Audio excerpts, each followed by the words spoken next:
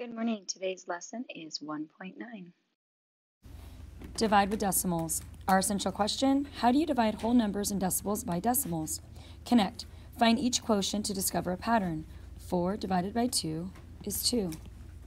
40 divided by 20 is 2. 400 divided by 200 is 2. When you multiply both the dividend and the divisor by the same power of 10, the quotient is the same. You can use this to help you divide decimals. Let's unlock the problem. Tammy is training for a triathlon. In a triathlon, athletes compete in 3 events: swimming, cycling, and running. She cycled 66.5 miles in 3.5 hours. If she cycled at a constant speed, how far did she cycle in 1 hour? So we're going to divide the 66.5 by the 3.5 hours. First, we're going to estimate using compatible numbers. 66 is close to 60, and 3 is close to 3. 6 goes into 3 two times, and add the 0, so it's going to be 20.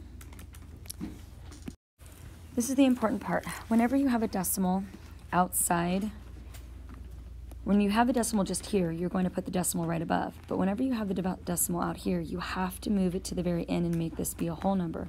So how many ever spaces you move it on the outside, you also have to move it on the inside. So on this one, I'm going to have to move it over 1 space to make it a whole number. So that means I'm going to move it over 1 space here, and my decimal is now going to go there. So I'm going to divide first. So 35 can't go into 6, but it can go into 66. It goes in 1 time. 1 times 35 is 35. I'm going to subtract. 6 from 5 is 1. 6 from 3 is 3. Then I'm going to bring down my 5. Now I have 35 going into 315, which is about 9 times. Let's try that. 35 times 9. 9 times 5 is 45. Carry my 4. 9 times 7 is 27. Plus 4 is 31. So I'm going to put a 9 there. It's going to be 315. I subtract, I get 0. So Tammy cycled 19 miles in 1 hour. Evaluate reasonableness. Explain whether your answer is reasonable. Well, yes, because 19 is close to my estimate that I had of 20, so therefore it must be reasonable. Let's look at another example. So if you make the divisor a whole number by multiplying divisor and the dividend by, so in this case, since I have to move it over 2 places, I'm going to have to multiply it by 100. So if I multiply it by 100, then 5.7 times 100 is going to be 575, and 17.25 times 100 is going to be 1,725. So simply, I'm moving it over 2 times because I need it to be a whole number. Whatever I do to this number, I have to do here. I have to move it over 2 times so that my decimal is going to be there. Step 2, we're going to divide. So 575 obviously can't go into 1, 17, 172, but it can go into 1725 3 times. 575 times 3. 5 times 3 is 15. 7 times 3 is 21, plus 1 is 22. 3 times 5 is 15, plus 2 is 17. So that's 17 to 5.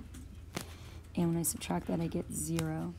You can check your work. Remember how yesterday I found an error in my work? And by doing that, you simply multiply it out. So 5.75 times 3. 3 times 5 is 15. Oh, I already did that.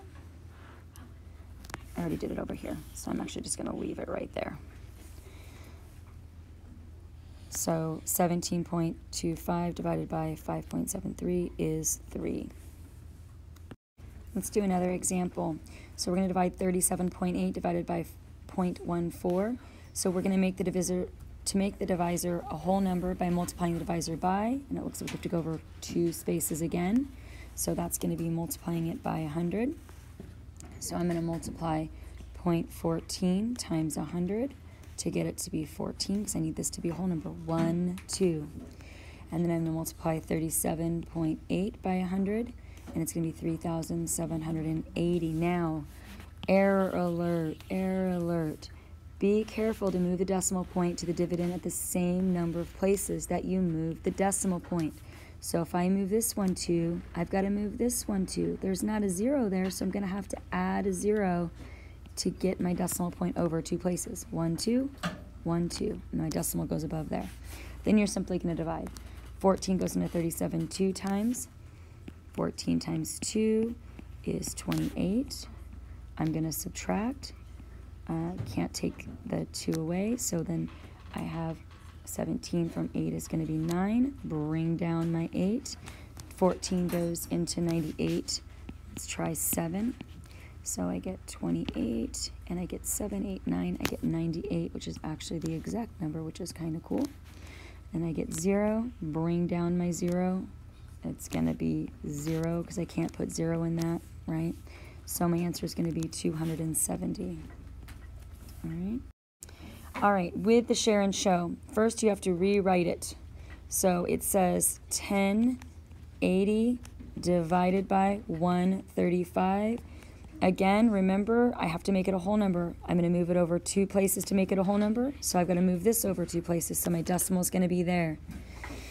And then I'm going to simply divide. So I have 135 goes into, can't go into 1, can't go into 10, can't go into 108, but it can go into 1080. Let's try 8. So 135 times 8. 8 times 5 is 40. 8 times 3 is 24. Plus 4 is 8. 8 times 1 is 8.